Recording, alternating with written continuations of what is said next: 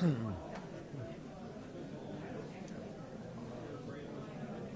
evening. Can you all hear me okay? Yes. Can you hear me okay? Yes. Okay. As you probably noticed, I am not a lamp. Good evening and welcome to the Ford Presidential Library. My name is Joel Westfall and it is my honor to serve here as the Deputy Director of both the library and museum and to welcome you on behalf of the Archivist of the United States. We are also very pleased to have you with us for tonight's program. This evening's program is brought to you, as always, by the National Archives and Records Administration with additional support from the Ford Presidential Foundation. We are all grateful to you who are members of Friends of Ford, who make events like this possible, such as exhibits, research travel grants, and other educational activities. Before we get started, I have to do the obligatory, please silence your phones and other electronic devices. Thank you very much. And so again, many of you know where I've come from in my career. Yesterday is, for me, a very important day. I served most of my time in the Department of Defense. I would ask, please, anybody here who is a veteran to please stand up. Thank you very much.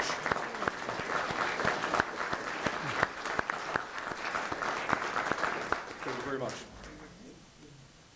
Prior to introducing our speaker for tonight, I'd like to provide you with some information about our upcoming programs and exhibits coming to both of our locations. Here in Ann Arbor, we have a new exhibit coming in here for the holidays called Modern Quilts. And later this month, we will adorn the lobby with modern quilts for the holidays.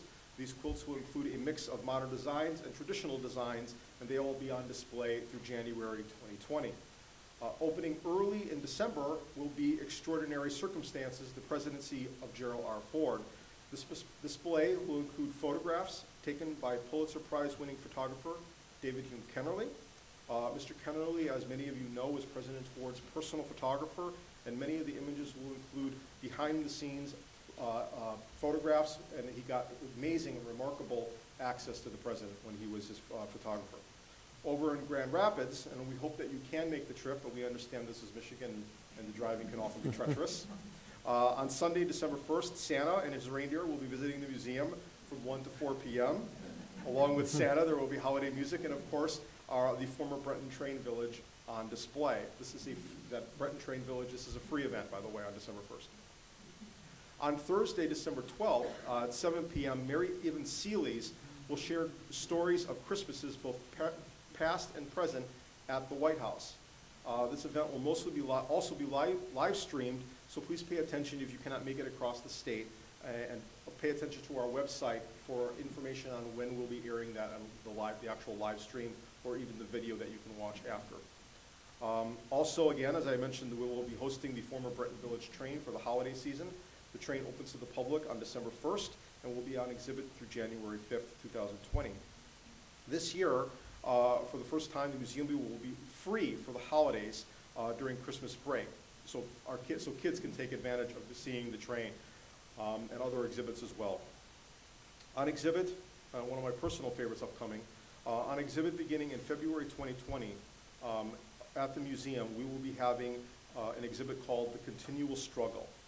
This exhibit is artist Brian Washington's ongoing body of artwork documenting the civil rights movement and America's historical struggle against segregation and other forms of race-based disenfranchisement.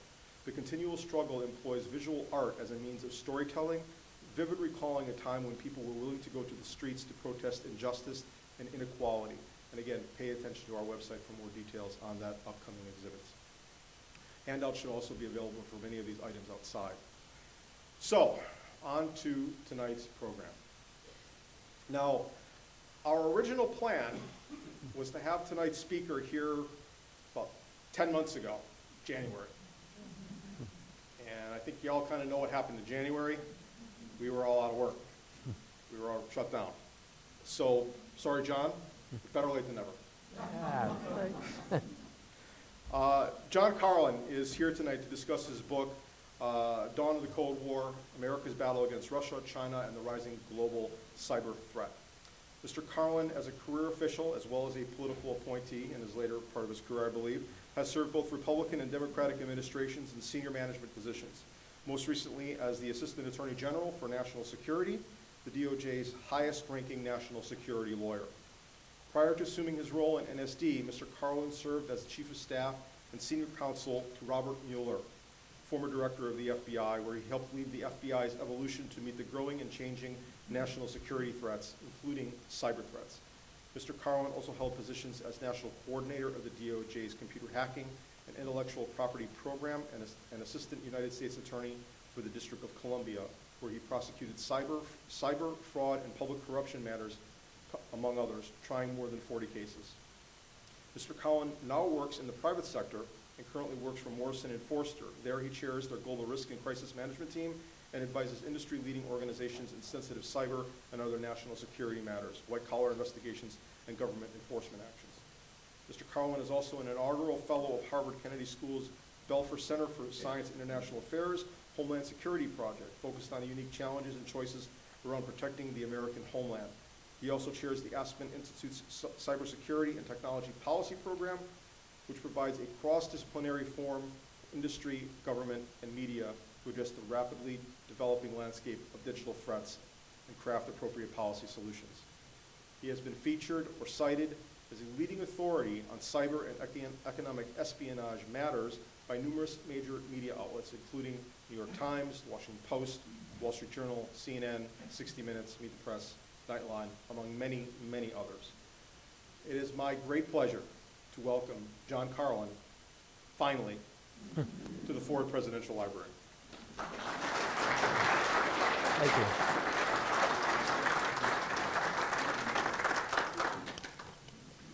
Well, thank you for those remarks and for the Ford Foundation Library for having me out here. They said, can't hear? Let's try. Is this better for in back? Mic not working. All right. Podium, I guess. Is this better? Yes. All right. Seems like the mic is off. It's probably the Russians. We'll be all right. They told me I was unfortunate not to be here in January because I heard it's warmer here in January. Let me begin by imagining this. Imagine that you are in a company and you're running the company, and someone from the information technology department comes and knocks and says, we got a little bit of a problem. Someone has hacked inside of our system, and we can see that they got into our computers and they stole a relatively small amount of personally identifiable information, some names and addresses, but don't worry about it. They weren't very good. We know how they got in, and we got them out of the system. So you don't think about it too much. Then a couple of weeks later, you get another knock on the door, and they say, boss, we got a little bit of an update. We got an email. It had some spelling mistakes and some grammatical errors, but they seem to be asking for two things. Number one, they want $500 in digital currency, $500 in Bitcoin. Otherwise, they're going to release the fact, they're going to make public that they got into our system and stole this information, and they're going to release the information and embarrass us. Oh, and number two, they're mad that we caught them and threw them off the system, and so they want back on to the system. Don't see that very often. So most companies today, faced with that situation, are paying the $500, or they're deciding, who cares? Everyone's getting hacked. I'm not too worried about this. If they were such a good hacker, they wouldn't need our help to get back on the system. And if they make it public, it just won't be that big of an embarrassment. This is a real case, though. And if that company had handled it on their own, what they would not have known was who was on the other end of that keyboard. And it wasn't the low-level criminal hacker that it looked like.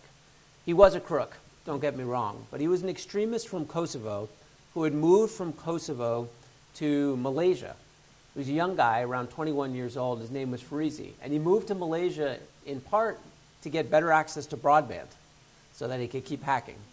With a fellow conspirator in Kosovo, the two of them hacked into this US-based trusted retailer that takes your information, that takes customer information and stores it. And they really did want the $500. But on the back end, Farizi in Malaysia had become friends with one of the most notorious terrorists in the world at the time.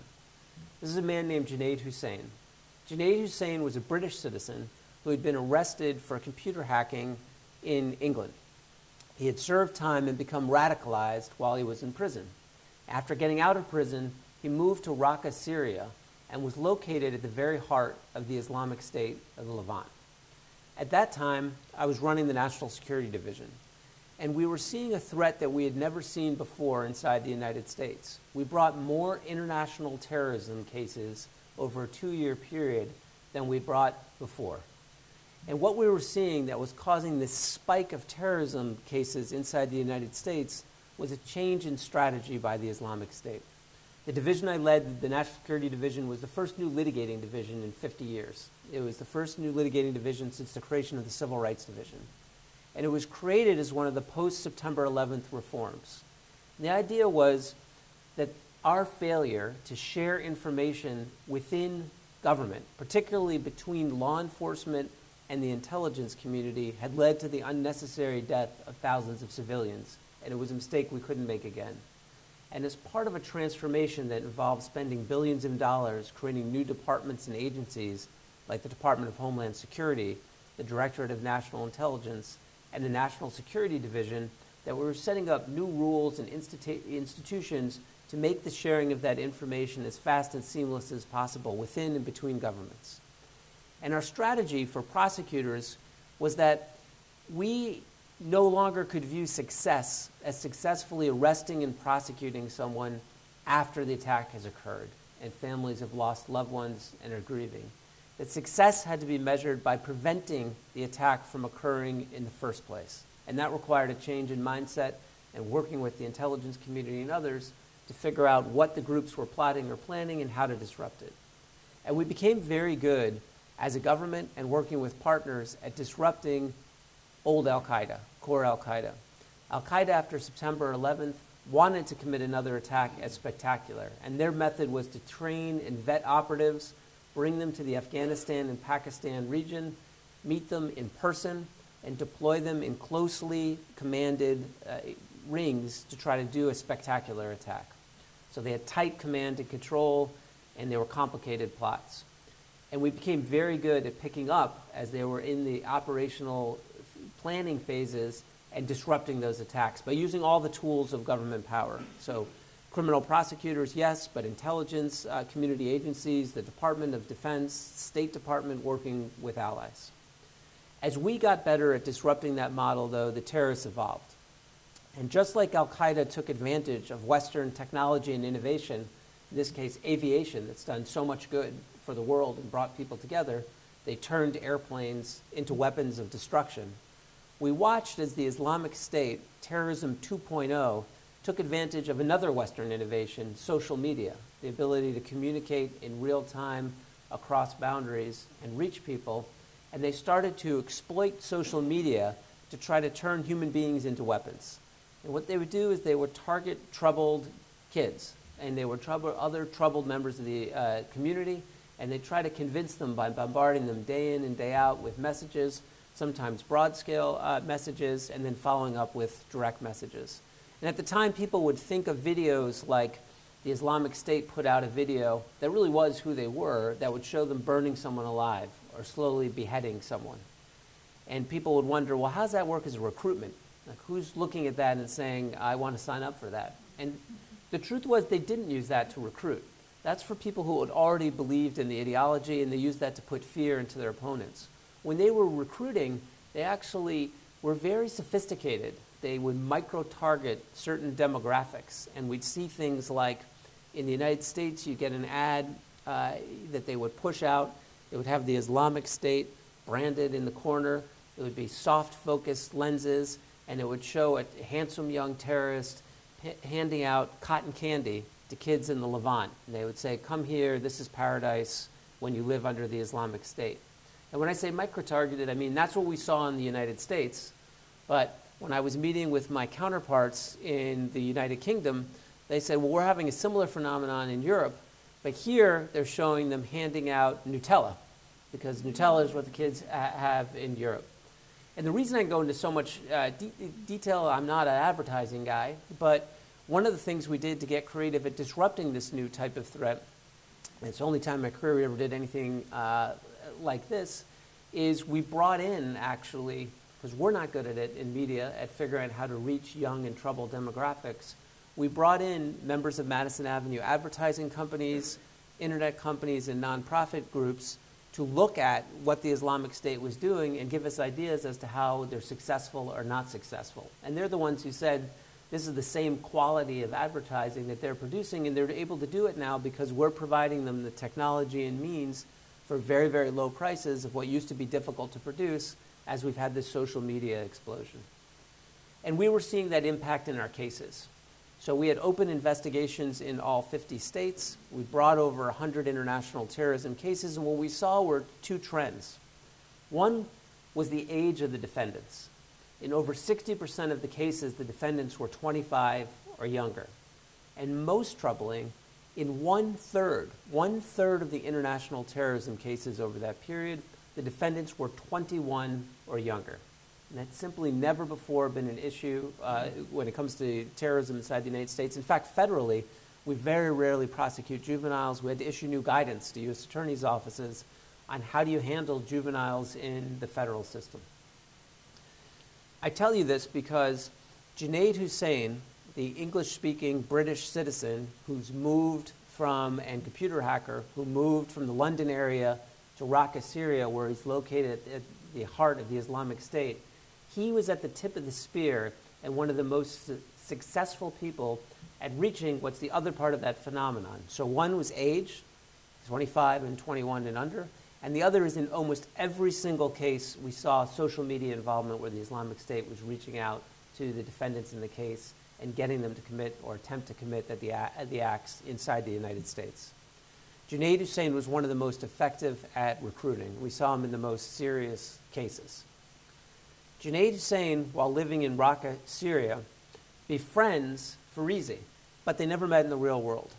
So he befriended him entirely through social media, through Twitter, and started direct messaging him and convinced him to take that which he had stolen from this US-based corporation of customer information like yours, this personal identifiable information, he convinced him to give it to him in Raqqa.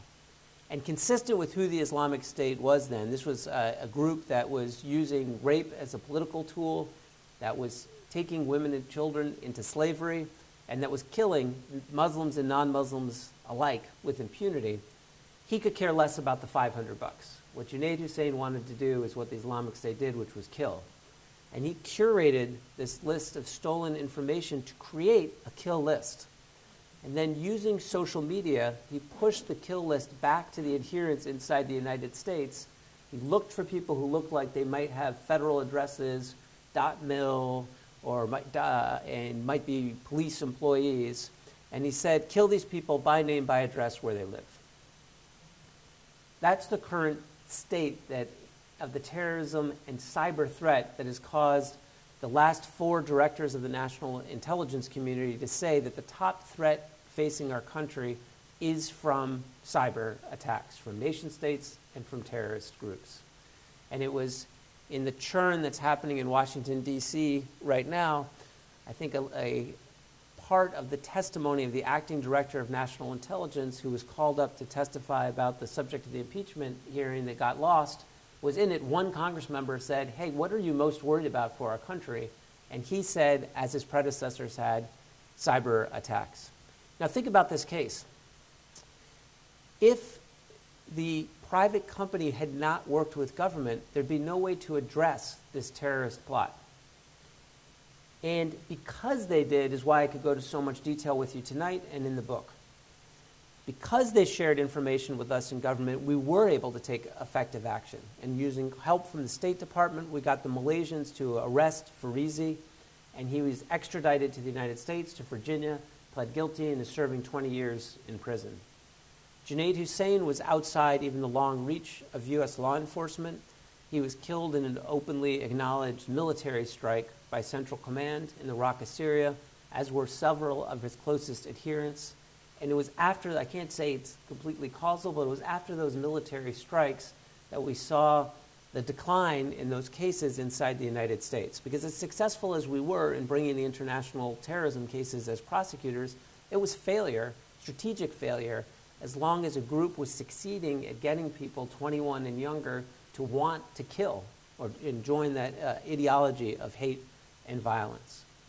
So we were able to take action, but it was complex. It's across, 5, 6 different countries, multiple nationalities. It's the first case in the history of the department where we charged both computer fraud and abuse, so computer hacking, and material support to terrorism in the same case. And I call that threat the blended threat, and we'll talk about it a little bit more. That trend of the criminal side of the House starting to blend with the national security and terrorism side of the House is both where we are in the current threat and the trend I think that's going to continue over the next 5 years. But another part of the problem, if you think about it, is all those billions of dollars in those new departments and agencies I was talking about that were created post 9/11, they don't fundamentally address the newest top threat to our country because they're focused on sharing information within and between governments. But to solve this newest problem that technology innovation has created requires sharing information at the speed and scale of cyber threats to the private sector and encouraging, incentivizing the private sector to share information back to the government at that same speed and scale. Otherwise, there's no way we can effectively counter the threat. And there, it's one of the reasons I wrote the book I'm talking to you today. We're not where we need to be, and it's going to take a demand signal from us to keep moving in the right direction. And there are many reasons, and good reasons, why we're not where we need to be, but we need to make those changes now. So let me step back a little bit. When I was first doing these cases, I was a computer hacking prosecutor, and I worked with a great squad in the FBI. And all we did was the criminal side of the house, and there's plenty to do, so it's not like we were looking for more work on the criminal side of the house. And I'd have an agent occasionally, and they'd switch squads, and they'd go from the criminal side of the house to the intelligence side of the house. And when they switched, they just disappeared. They went behind a locked, secured, compartmented door, and I didn't see them again. Didn't know what happened to them. In fact, when I went and was coordinating these cases nationally on the criminal side, I still did not know or have visibility into what was happening on that intelligence side of the house. It wasn't until I went over to work as chief of staff to the director of the FBI, who was relatively anonymous back then, and I think Mr. Mueller would prefer it that way. Hopes to go back to that. But when I went over there for the first time, the door opened, and I was able to see what was happening on the intel on the national security side of the house with cyber. And one of the places I went was a facility where great work by the intelligence community to map in real time what nation states, particularly China, were doing to the United States day in and day out. And there was a giant jumbotron screen bigger than the wall behind me. And we could watch, and you'd watch Chinese actors from the military or intelligence hop into places like universities, and then hop from the universities into private companies.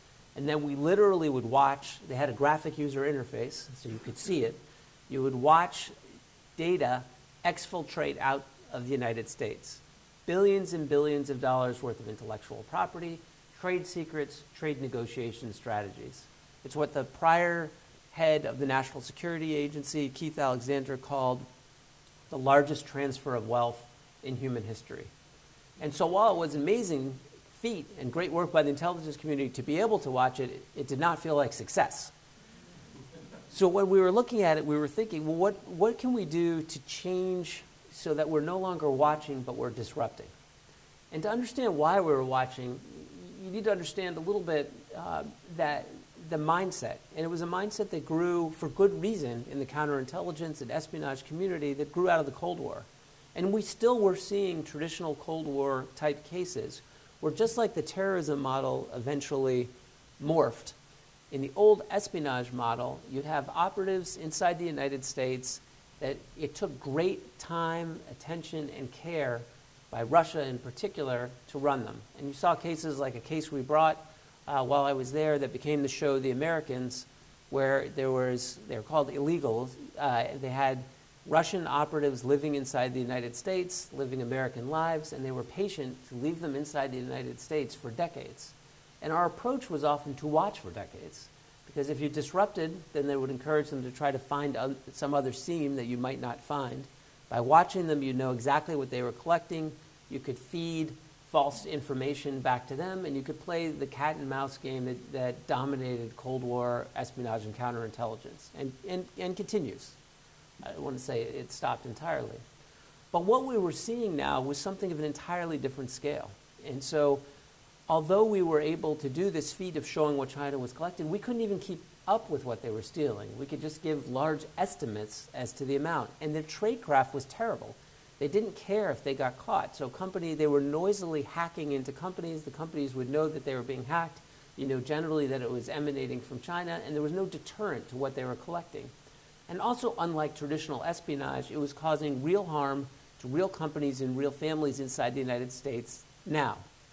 And so when I went back to the Justice Department to lead the National Security Division, we started to restructure and reorganize. And we said, well, at a minimum, we need to do what we did with terrorism, which is to make sure that the prosecutors know the information on the intelligence side of the house. So there's no wall between the law enforcement and intelligence side, and you can look at the whole picture and see if you can come up with a way to disrupt.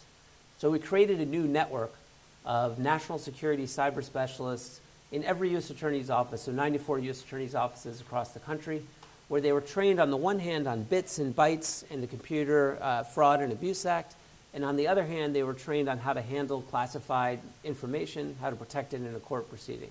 And the FBI issued an edict that said, thou shalt share with this new specially trained cadre. It's that change in approach that led to the first case of its kind. And this was the indictment of 5 members of the People's Liberation Army. It was a specialized unit, Unit 61398. And these members, as we showed in the criminal complaint that we filed against them, they would do things like Westinghouse was about to do a joint venture with a Chinese partner.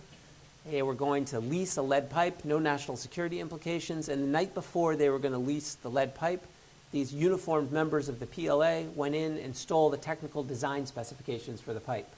And next day, no surprise, they did not pay for the pipe. So it was about money. It was about commercial advantage.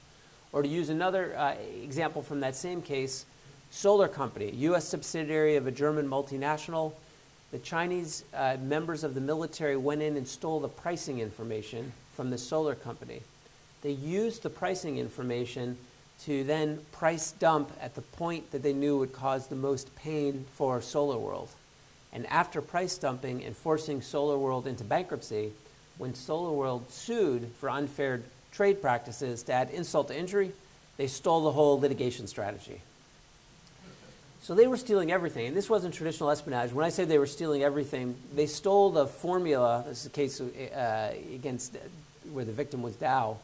They stole the formula for titanium dioxide, which sounds like it might be some military secret, but actually was the formula for the color white, including the color white that's used in Oreo cookies. And as much as I love Oreo cookies, that is not a traditional national security secret. They were stealing everything, even the color white. And so when people said, well, why are you bringing a case against a uniform nation of another country? This is unprecedented, and China wasn't very happy about it. We showed things like an attachment that we included in the complaint that showed, hey, this activity started at 9 in the morning Beijing time. It went from 9 to noon. It decreased from noon to 1, lunch break. It then increased again from 1 to 6. It decreased overnight. It decreased on weekends, and it decreased on Chinese holidays. So the prosecutor in me would say, circumstantial evidence that this is coming from China. But also, think about it. This was, at the time, the second largest military in the world. And when they were putting on their uniform and going to work each day, their day job was not targeting another government. It was targeting private companies for the commercial gain of their competitors overseas. There is no way that a private sector company can keep up with the second largest military in the world. It is fundamentally a national security problem, and if we didn't take action when it comes to this new world, President Obama called it cyber in some respects the Wild West. When it comes to this new world and you're trying to create what are the laws or norms, there's a concept that many of you are familiar with in your day-to-day lives of an easement. This is the idea that comes from British common law that says if you let someone walk across your lawn long enough, they get the legal right under common law to walk across your lawn. That's the easement. And that's why people put up no trespass signs to show we're not okay with you walking across our lawn. In some respects, This case was a giant no trespass sign, get off our lawn, because international law is a law of customary law. And so precedent and how you treat it and what you accept becomes the norm, and then that ultimately becomes international law, and that's what sets the rules for things like the United Nations, whether or not we do sanctions, and how you do multilateral action. And we were trying to send a message with this case that said, and that's why we used examples, and there were plenty of them, unfortunately. It's one of the only, they stole both from the steel sector, from management, and from the labor unions, because the labor unions have been attacking them for unfair trade practices. So they did a good job of uniting management and labor inside the United States. You don't see that very, very often, but both were equally outraged at what they had seen from China. So we did that case. China wasn't particularly happy. And then fast forward a little bit. Any of you know what the first major attack was on U.S. soil by a nation state when it comes to cyber? Any guesses? From your book, is it the dam in New York? Ah, it's a good guess. So it wasn't the first one that came a little bit later, but the attack on Sony Motion Pictures is the one that caught most people's attention. And I'll say, we war-gamed for years what will it look like if a rogue nation-state actor, particularly a nuclear-armed nation-state actor, tries to attack the United States. And we all thought it would be something like a dam, the water supply, or the electric grid. We never imagined it would be about a movie about a bunch of pot smokers, pot-smoking journalists. How many of you have seen it? And it was a surreal experience in government. It's the only time the government have gone to brief the President of the United States in the Situation Room and have to start the summary as to why we're there with a plot summary of a movie. And I don't know how many of you have seen that movie, but we had to watch the movie that caused the attack, the interview during our morning threat briefing with the Attorney General and the Director of the FBI. And I still blame North Korea for having to watch that movie over, it was around Christmas break. They had every right to make the movie. It's not my favorite movie. But the questions is, well, why are you treating that like a national security event? And actually, Sony's the one that people know. There was an attack prior to Sony, and it was similarly improbable. It actually was an attack on, it was Iranian actors like the Bowman Dam, but they had attacked the Sands Casino, so gaming. And the reason why was the head of the Sands Casino, Shelley Adelson, had said some provocative remarks about turning Iran into a nuclear dust cloud. And the Ayatollah was not happy and issued a fatwa calling for cyber jihad against Shelley Adelson. And shortly after, we saw a wave of destructive malware attacks. So the bad guys overseas put malware, bad computer code, into the system at Sands Casino and essentially turned the computers into bricks. Now, there was someone quick thinking in the IT department who essentially pulled the plug to keep the malware from spreading all across the different casinos around the world, so it was relatively confined to the Connecticut area. But that attack did not get so much public attention.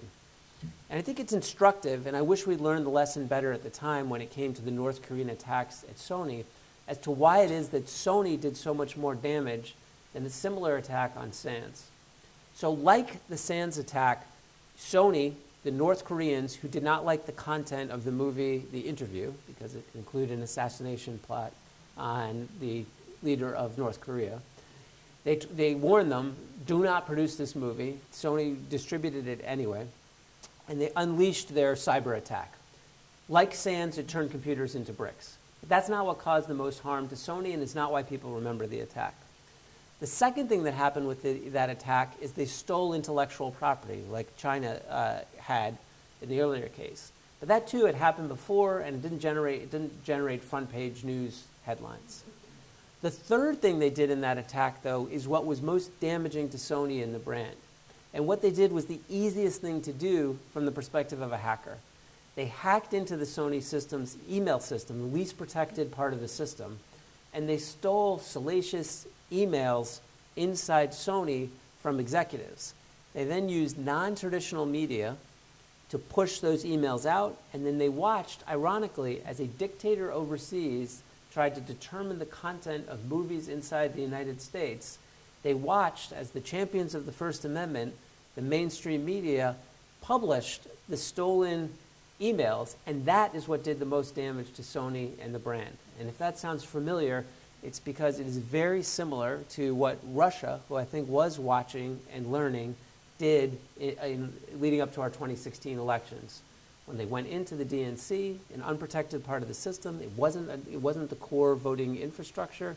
They stole embarrassing emails. They used non-traditional media to watch mainstream media carry out the attack, in that case, of a country overseas determined to undermine our democracy. It's like in North Korea, it was a country overseas determined to attack the First Amendment. So with Sony, as we sat around that Situation Room table, one of the things we realized when it came to these nation-state attackers is that we didn't have the same processes and policies set up that we did with other threats. So when it came to terrorism or those who proliferate weapons of mass destruction, when you go around the table to each of the departments and agencies and they say, here's what I can do in response, we had tools like the ability to sanction, to cut off actors overseas from the use of the US dollar and anything that touches the US dollar, a powerful tool. But we didn't actually have that when it came to cyber actors.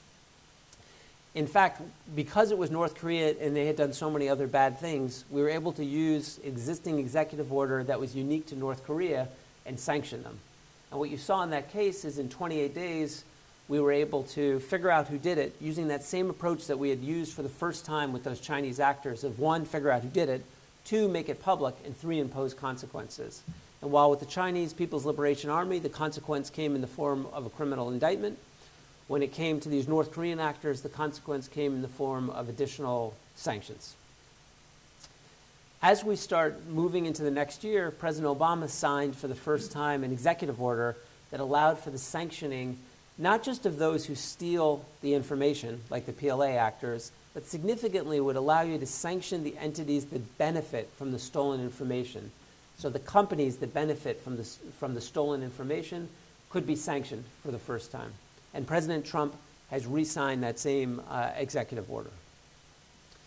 As we're heading towards this new approach, we find that there's a series of Iranian attacks. And Iran had attacked using what's called a distributed denial of service attack, the financial sector. Iran was mad about sanctions that were imposed at the time on Iran and wanted to get back at the financial sector. And so they did an attack where they take hundreds of thousands of compromised computers, so your computers at home, many of which end up being part of what are called these botnets. So they're large armies of compromised computers where with a single command, someone overseas can get all of those computers to simultaneously fire code at a site, and they essentially overwhelm the site with requests for information by utilizing one of these botnets. And there are ways to do that that are more sophisticated than others. Iran employed a botnet of these compromised computers to attack our financial sector. And like North Korea going after the email system, and like China had gone after the email system of the solar company, we saw Iran hit not the core and most protected part of our financial system, but instead what they did is they hit the public-facing websites of about 47 different financial institutions, banks. It affected hundreds of thousands of consumers who couldn't access their bank accounts online and cost the bank tens of millions of dollars. We started investigating it, and in the early stages, we still were in our default of we knew who was doing it, but we weren't sharing or telling the banks what we knew. And as it evolved and they complained, we got better, I think, at coming up with mechanisms so we could share, for instance, hey, we know we're about to hit a bump in the negotiations with Iran, so we think it's likely that these distributed denial of service attacks are going to gear up, and that would allow them to purchase extra broadband. So there are ways to get extra server space so you can, even if someone tries to pile on these attacks of multiple requests for information, your website can still stay up. And as we were doing that, we investigated to see that we could figure out who, by name and by face, was behind the keyboard during the attack. And that investigation led to realizing that those same Iranian actors were not just attacking the financial sector, but they had hacked into the Bowman Dam in Rye, New York. And this is a relatively small dam, but they had accessed the sluice control systems of the dam, which means remotely they'd be able to open and close the dam and flood the surrounding area. Now, As it so happened, that dam was not working. It was down for physical maintenance. But I think you'll agree with me that our crumbling physical infrastructure should not be the front line of defense against cyber attackers. I was also always curious, why did they hit the Bowman Dam? It's relatively small. I always had a theory that they're operating remotely and trying to figure out what to hit inside the United States. They took a target of opportunity, but there was actually a bigger Bowman Dam out west that would have been far more severe consequences. I think they hit the wrong Bowman Dam. But it was a sign, and the first time we made public what we've been warning about abstractly, which is we are seeing nation-state actors, Russia, China, not just Iran, inside our critical infrastructure with the ability to cause physical harm, to turn out the lights, to do things like cause flooding. We'll get back to that a little bit more. And what we're seeing, at least when it comes to nation-states, is they're not using that capability right now. They're saving it in case that there's a significant geopolitical conflict, and it is now a new tool and a way to deter action by the United States, because in response they can cause physical harm inside the nation. As we're bringing that case, we saw the largest theft of information that we had seen, which was China getting into the Office of Personnel Management and stealing the identities of almost every federal employee along with background check. In fact, my daughter's first piece of mail that she got, she was delighted because it was addressed to her. The actual contents were telling her that her identity had been stolen. So as we're heading into OPM, there's a major summit coming up between President Obama and President Xi. And here we did have a breakthrough that I think shows an approach of dedicated pressure and making this public can work, where right as we were about to head into that summit between President Obama and President Xi, there was a reporter actually in the Washington Post who had a leaked story that said we were about to use the new executive order that would allow us to sanction Chinese companies for Chinese companies that had stolen information, and that we were going to use it on the eve of the summit. Right after the article, we got a phone call from China that said President Xi would like to send over his personal emissary to discuss cyber-related issues. And so they came over with a crew of, they way outnumbered us, there was about 40 or 50 of the Chinese delegation. And over a 3-day period, we were able to hammer out for the first time a norm. So setting the rules in this new Wild West of what the law should be, where for the first time President Xi agreed, and then he got up on stage and said it, that one should not use your private intelligence, your public intelligence, your public military to target private companies for the private gain of their competitors overseas. And after that breakthrough, you saw the G20 adopt that same norm, so all the major economies of the world. I was a little skeptical, I will confess, that they would live by such a norm. But we did see a decrease in exactly that type of activity, both in government and on the private sector. Many of the companies that handle helping other companies who are attacked, they all saw a decrease in the type of activity that was right inside that norm. Now, they were still doing things that we would consider a violation of that norm. So, for instance, they were attacking and stealing in bulk information from public health companies. So the Anthem breach, China-related, hundreds of thousands, actually millions of records containing health information. I think from their perspective, they would say, that's not for the benefit of a private company overseas. We're using that in the Chinese government, so that's fair game, traditional intelligence. I also think with the current administration and the trade disputes that are occurring with China, that China's no longer seeing the benefit of the bargain that they reached, and that some of the activity that had decreased is starting to increase again. It's no longer being conducted by the military arm, People's Liberation Arm. It seems now like it's being run by their intelligence services, the MSS. So we've talked a little bit about, there are 4 major threat actors when it comes to nation states that have been identified by the intelligence community: China, Iran, North Korea, and Russia. We've talked about the first 3 in bringing actions. As we were heading towards the end of the Obama administration, we had not yet brought a major action against Russia, and we were looking for actions to bring. And that's when you saw their activity trying to undermine the democratic elections. And actually, I told you about the new executive order that was signed by the president that allows sanctioning. The first time that executive order was used was too late, I think. It was after the election, in December of 2016, and the first time it was used was against Russian actors. And if you look at who was in that sanctioned order, what you'll see as well is it actually required, the first time we ever used the order, they had to amend the order. And I think this is significant when it comes to cyber, and the theme throughout these different cases is we had focused our regime around things, protecting our electric grid, protecting the water supply, and rightly so.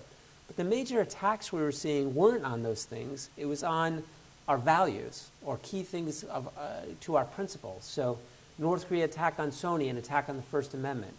The Russian attack on our elections, undermining democracy, wasn't on a thing, but it was trying to undermine a free election. And so they changed the language of the executive order. But as we think about threats to come, I think we need to be as creative, start being as creative as our adversaries, and starting to think about what could be vulnerable and make sure that that's what we're protecting, and that's where we're able to deter. Another individual on that sanctioned list was a man named Balan, who had nothing to do with the elections. And when it comes to Russia, I think they, more than any other country, typify this threat that brings together the threat we see from nation states and terrorists with the criminal world. And what we're seeing now when it comes to criminals attacking companies is that the criminal world of hacking is big business.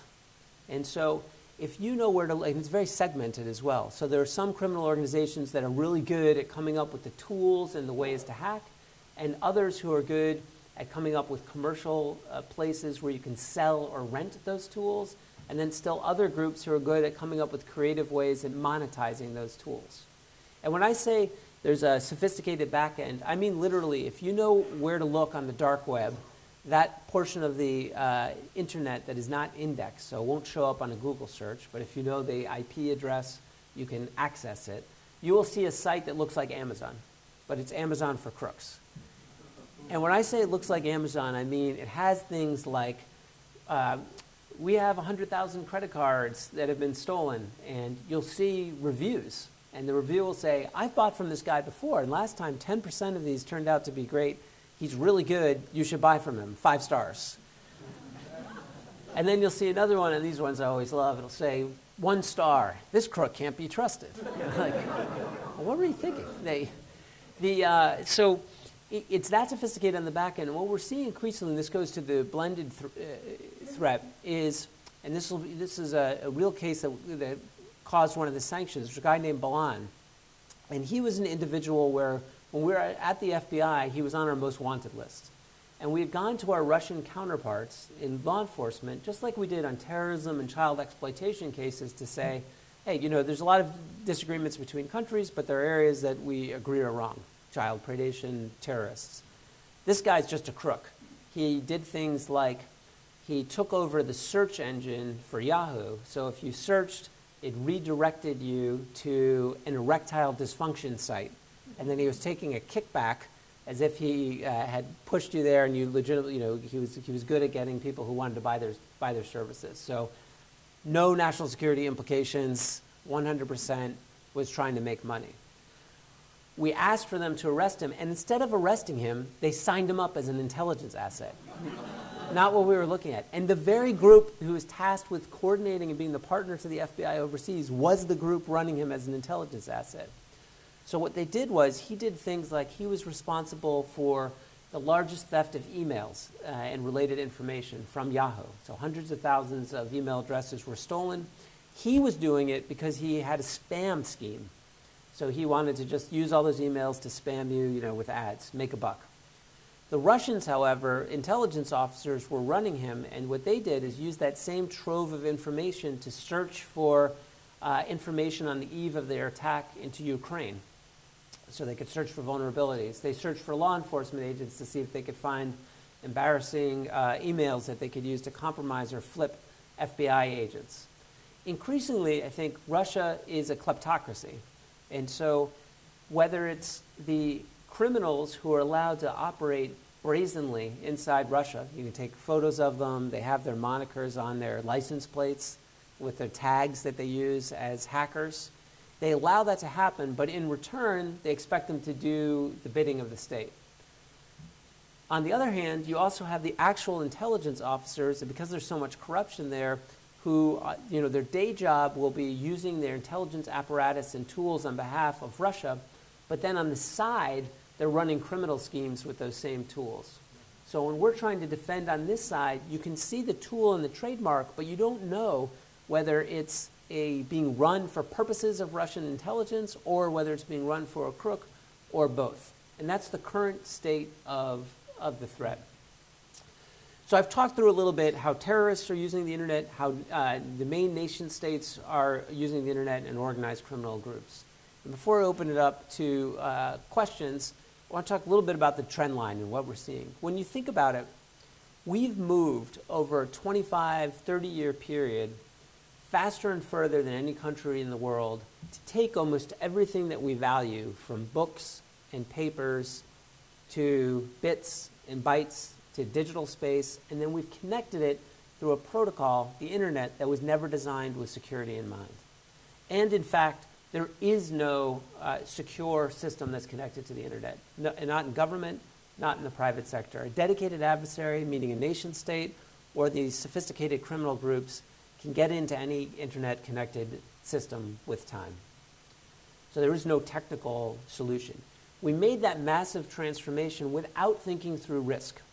And you get this sense both when I'm talking to government officials, but also when I talk to leaders in the private sector. They just moved without a full understanding of the risk.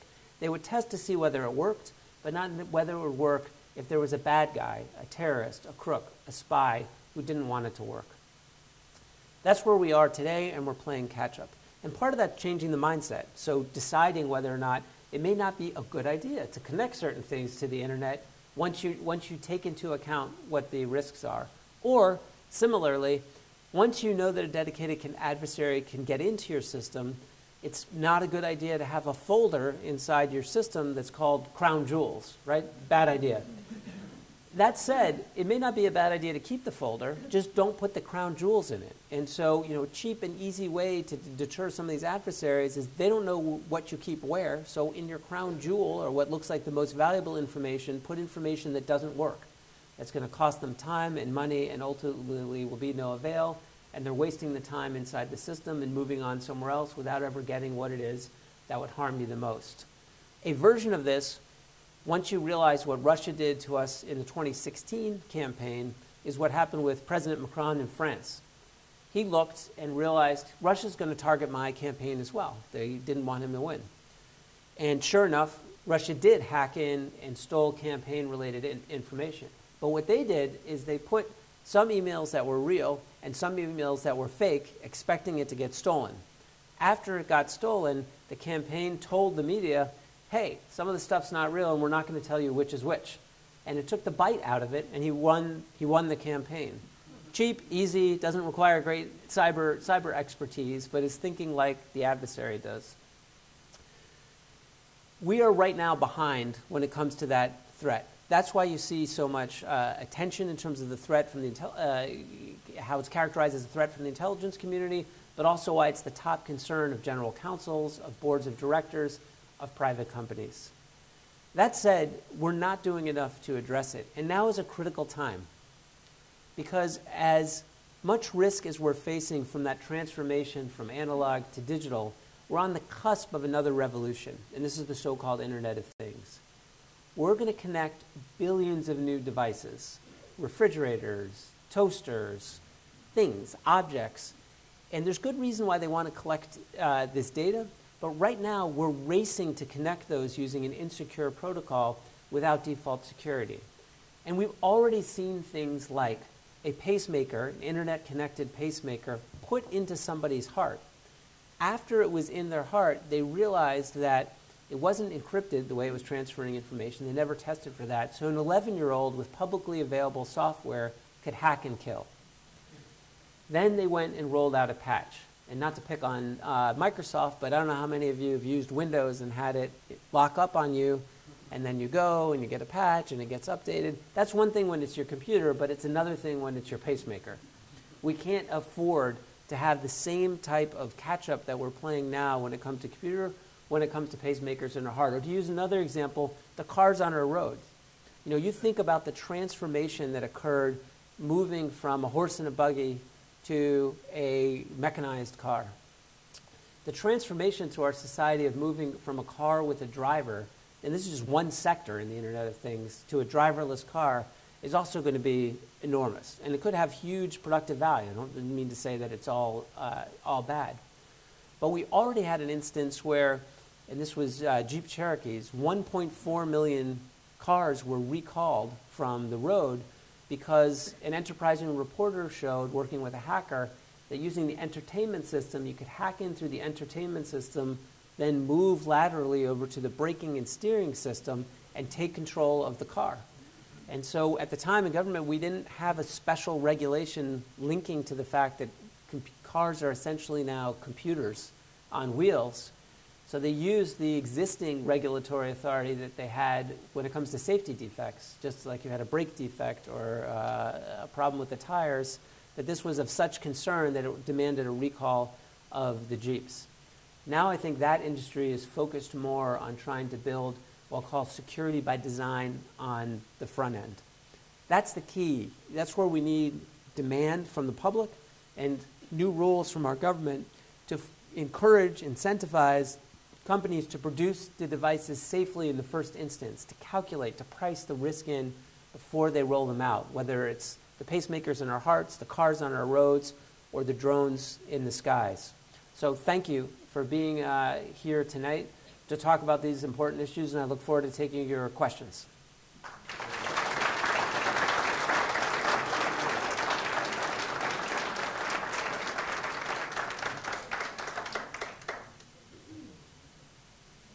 If you have questions, please use the microphone in the back, please. Well, thank you.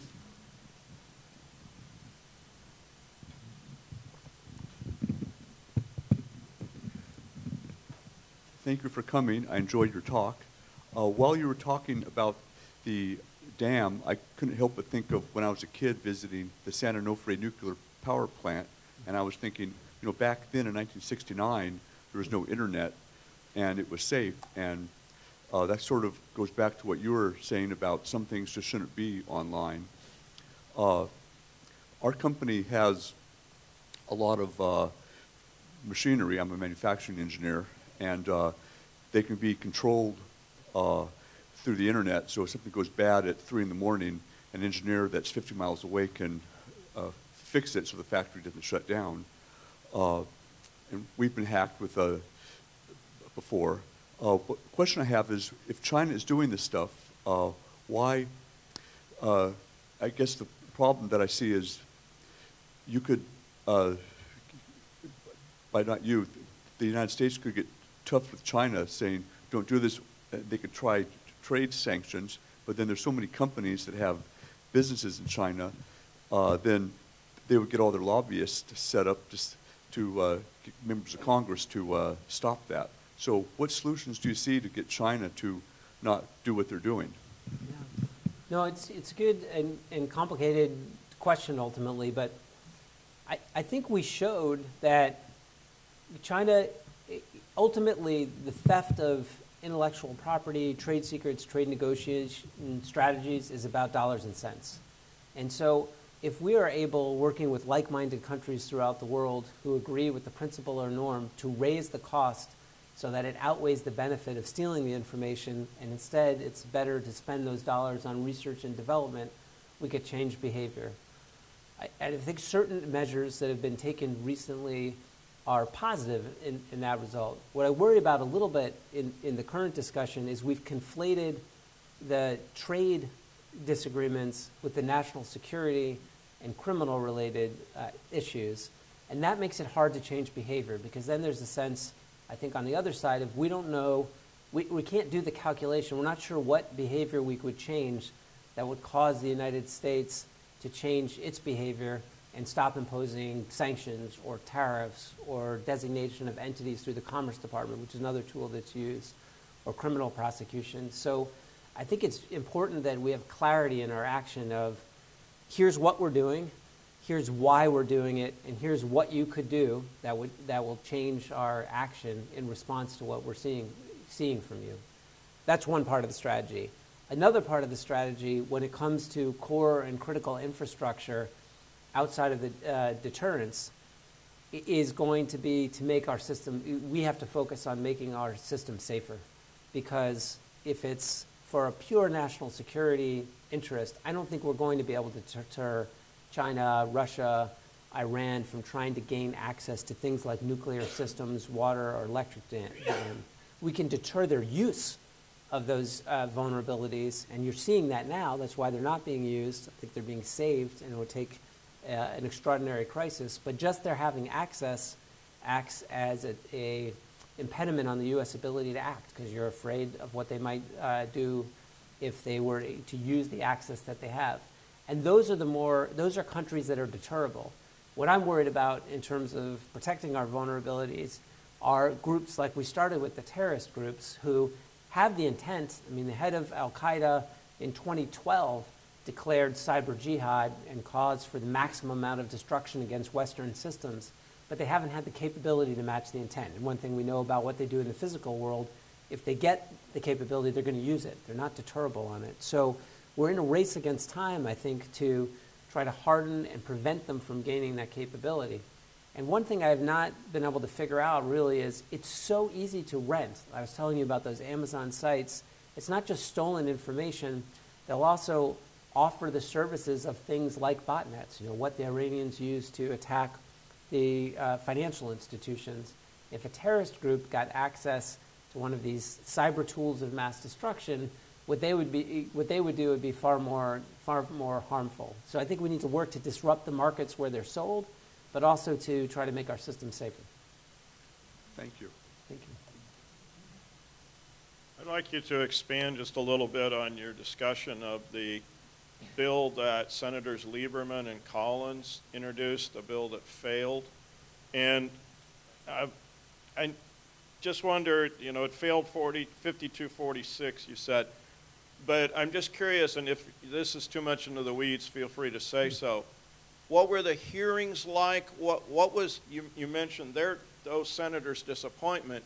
Was the opposition based just on ignorance, not realizing the problem? Were there lobbyists involved? Or what caused that bill to be defeated? I see that as a turning point in terms of we could have been more effective sooner. Yeah, or to take it from there, maybe for the audience to the present day, through our Aspen group, we've been trying to focus on what are constructive solutions. One area for legislation for years has been, and there's general agreement about this, right now each state has its own rules when you have a cyber breach.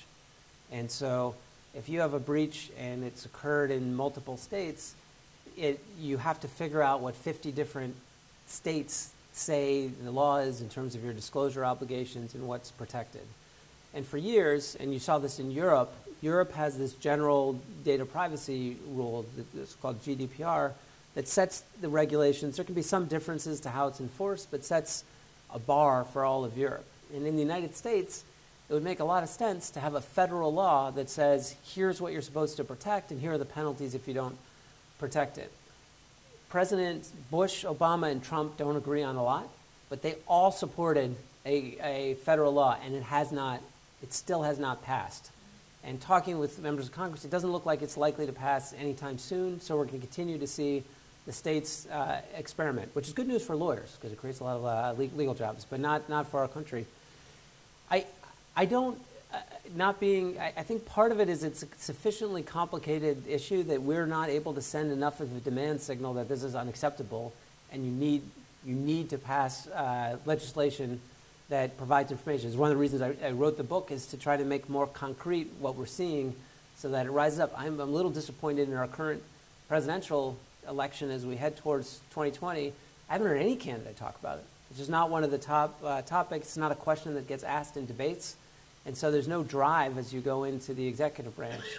On the why, I think privacy groups and the companies that are affected, and then depending on the industry, have different views as to what that federal standard should be. But that's not really an excuse for not if there was enough of a demand signal, you pass something, not everyone would be happy with it, but it'd be better than having 50 different versions of it, which is where we currently stand. So I think ultimately it's a question of working with each other, passing the message, sending the demand signal to representatives. And failing to do that, it's voting with pocketbooks and trying to influence behaviors of companies on how they protect information with purchasing decisions. China got into Anthem for medical records. I understand the identity theft issue with that, but what in the world are they going to do with my medical record? Yeah. So it's important, I think, to look at some of those hacks, not in one sector, but start to combine the fact that, so we know China accessed a huge repository of federal data on employees in the Office of Personnel Management hack. We know they hit the healthcare sector with hacks like the Anthem hack. According to public reporting, they hit hotels, Starwood, and it's been acquired by the Marriott. When you think about these vast bulk repositories of information, I think partly, number one, they can use it to search to do let's say they want to figure out someone they want to turn, not you, but they're going after a member of the military or the intelligence community or a politician. They can now search this vast repository and figure out, are they a government employee? When did they start? Did they somehow disappear off the government roll? So it looks like they might be in the intelligence community. What's their health situation? Are they vulnerable to exploitation on health? Where are they traveling, and when are they traveling, and pull it together? So that's one concrete use that you could do now. I also think, though, we're on the verge of some new technological breakthroughs, and one of which is often called artificial intelligence or machine learning, where machine learning is essentially using computer algorithms to derive new information from vast repositories of information. And there are new breakthroughs on it every day, and the way to get better at it is to have vast bulks of data to play around with. I think they may be taking some of these vast bulks, not knowing what insights that it may generate into the future, but thinking we're going to have it, we're continuing to have developments in AI, and now we're going to be sitting on this information where we can put this information, it's what feeds AI. It's not really the brilliance of your AI algorithm, it's the data that you have. And that may be the long-term play or consequence of it. There's one tool we haven't talked about as much today. We've talked about the criminal system more, but there's something called the Committee on Foreign Investment inside the United States that looks at foreign investment to see whether it might cause national security harm. And so one massive change that used to be used more in the defense sector. So let's say Russia tries to buy a company that supports a missile manufacturer, national security problem, and the sale would be blocked. Increasingly, though, where data is the new fuel or weapon, they've changed CFIUS so that it focuses on things like personally identifiable information. And so you've seen some weird CFIUS actions. Public reporting, there's a dating app, a gay dating app called Grindr. And China tried to buy Grindr, a Chinese consortium, and you saw that the newspaper said it was blocked or slowed down because it was being reviewed for national security concerns. The original acquisition of Starwood, there was a Chinese conglomerate, and that too, according to public reporting, was blocked by CFIUS, and they withdrew from the bidding. So I think what they're seeing now is there's an attempt to gain these vast repositories of data. Sometimes it's through theft, but it could also be through acquisition. And so you're seeing that starting to be treated as a national security concern. Thank you. Could you say a little bit more about what the Russians did in the 2016 election?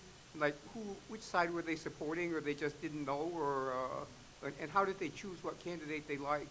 Thank you. Well, I'm going to say something that sounds familiar here, but there's a very good report on that. The Mueller report, which I encourage you to read, that I think goes into some detail, although not in the why. I will say, though, that just overarching whatever any particular election or particular candidate that Russia supports, I think under Putin that Putin views democracy as an existential threat to his regime. And so you've seen similar anti-democratic techniques employed both through cyber-related espionage and human-related operations, attacking democracies throughout the Western world. And he's going to continue, I think, to attack the concept that democracy can work or be an effective governance. And so we need to plan accordingly. Thank you. Fascinating talk. So my question really is trying to think about the cost to a country like China or Iran as to the size of this effort. Because I have an idea of sort of one room where there are guys sitting around tables with computers. We have this huge military in the United States. It's huge, but if it's just three guys sitting, I know it's not three guys, but a very small group of people sitting in some room able to do all this, that's different than requiring a vast resource. I mean, eventually it should mean that it's not just Iran, but it's Saudi Arabia doing this. It's virtually every country.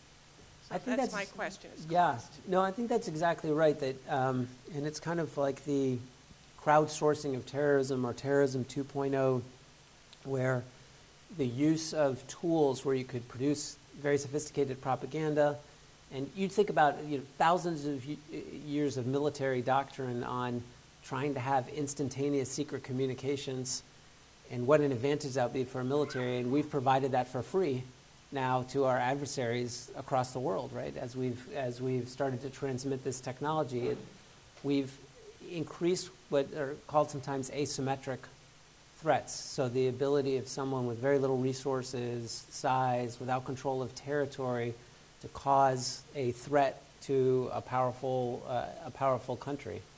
And they will continue to. Right now, if you were to trend line over the next 5 years, I'm convinced, as is almost everyone who's in this field, that it's going to get worse before it gets better. So the tools are getting more sophisticated. They're getting much easier to access.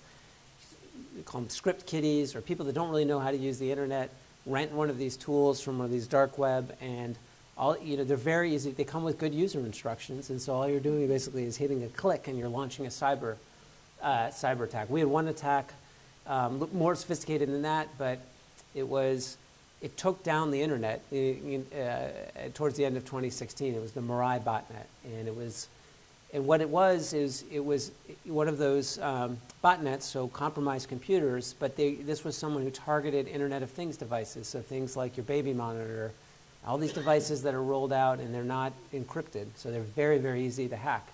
And so it became much, much bigger than your usual botnet. And we thought maybe this was a nation-state attack, knocked down the backbone in Canada and the US, affected all these different companies, and turned out to be a kid in Canada who was mad at a rival gaming group and had created this tool that was so strong that when he was trying to attack the rival gaming group, it overwhelmed the ability of the internet to handle the traffic.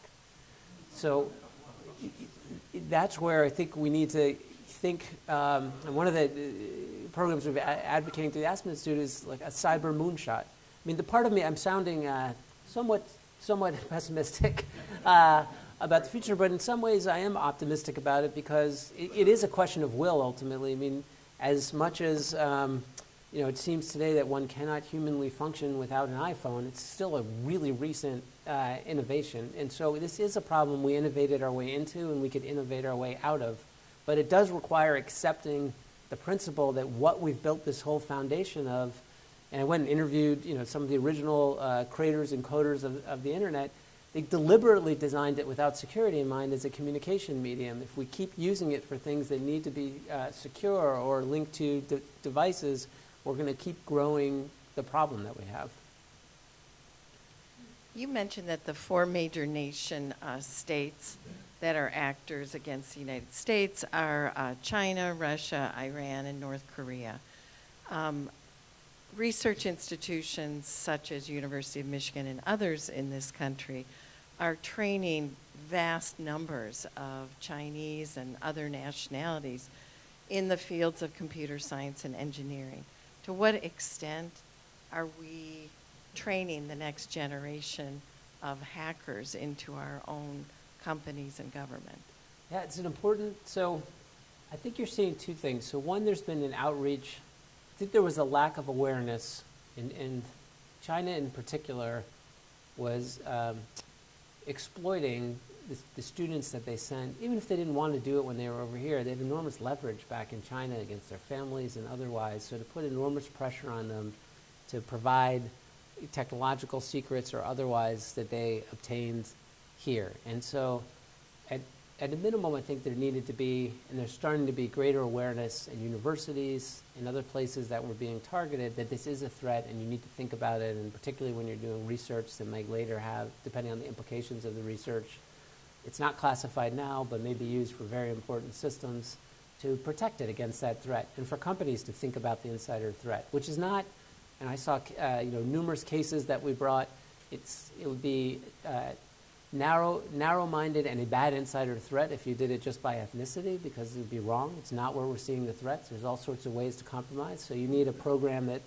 protects the information against insiders. Your question's a little broader, though, which is what type of limit should we place on training here for people that might go back? I think that's a hard question. Go back. When we're trying to figure out what to do with cyber, there are some, it's why I called it the Code War. I think we're in a state of conflict, low-intensity conflict that we don't see. But like the Cold War, it's not an active conflict. It has different rules, and to win it is going to require a similar determination of national will, but also coming up with new tactics and strategies that are appropriate to the technology.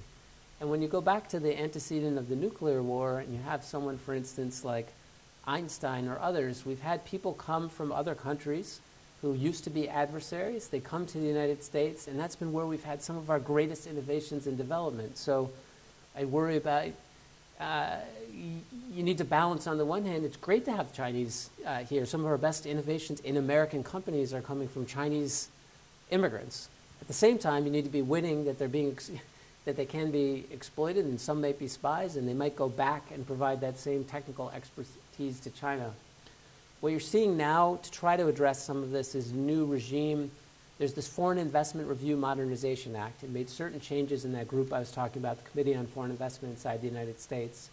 But it has also required the Commerce Department to come up with new export restrictions for so-called emerging technologies, which includes the transfer, the person-to-person transfer of some of those technologies. So just like there might be a nuclear code that you're not permitted to train someone on or transmit.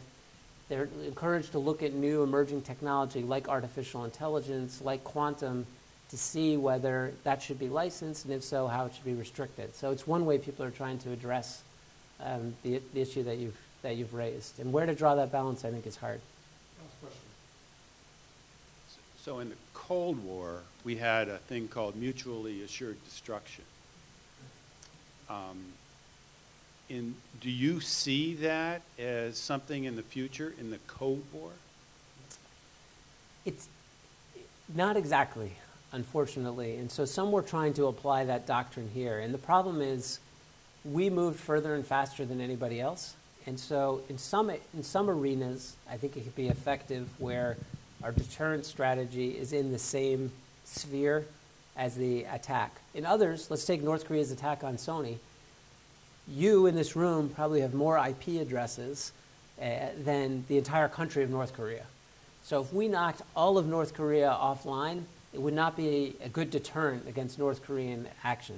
So we need to think through strategically when we're trying to come up with deterrents, where are we strong and they are weak, where we can attack. And that's why I think you've seen use of sanctions, because our dollar is strong and people need to access our financial system. It's why we use the criminal justice system.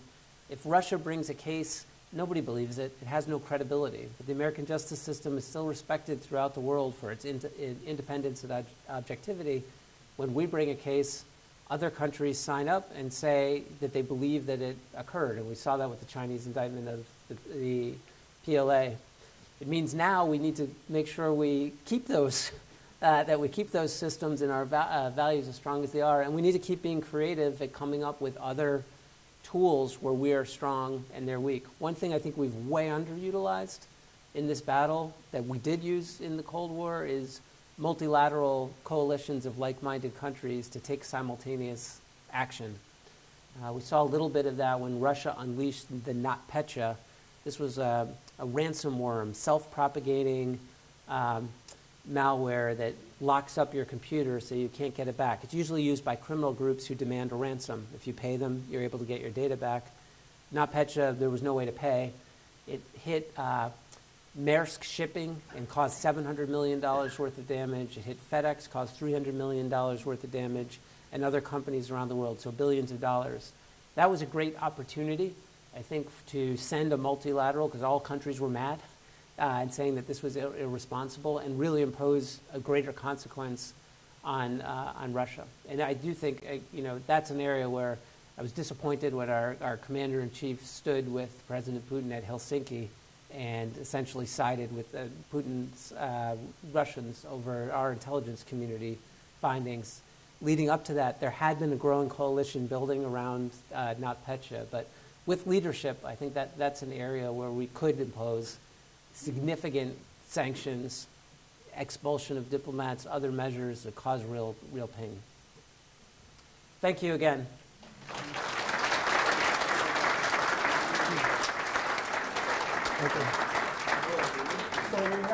So we have our little after party.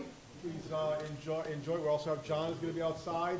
Please have your book signed. He'll be signing out books. And of course, I have a little gift for him, which I'll give him later, the 4 pegs. So we'll give that later. And again, thank you very much for showing up, especially in this weather. Really appreciate it.